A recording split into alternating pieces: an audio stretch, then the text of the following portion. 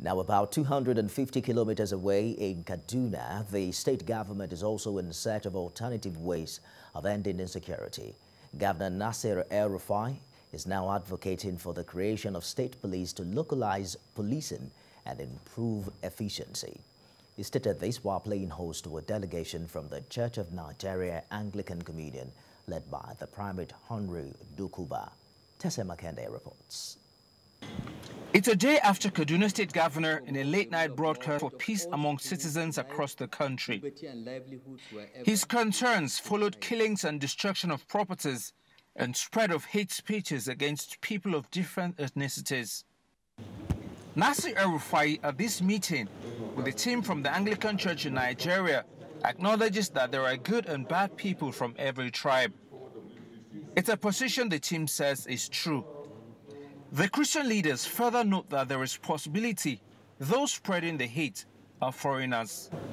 We should be very careful about assuming that every herdsman is a criminal, or every Fulani is a herdsman, or every herdsman is a killer. This is a dangerous trend that can ignite crisis in this country.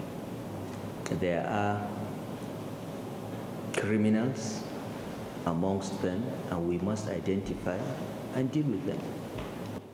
East, west, north, and south, and nobody is safe.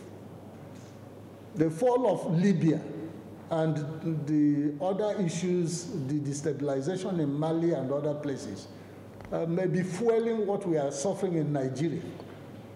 The Kaduna State Governor says the nation needs a lot of prayers at a time like this. But he believes other measures such as creation of state police will go a long way towards addressing the nation's wars. They collectively frown at the continuous deployment of the military for internal operations. Nigeria is the only federation in the world with a unified police force, and it has not worked. So why don't we try something else? We need more boots on the ground.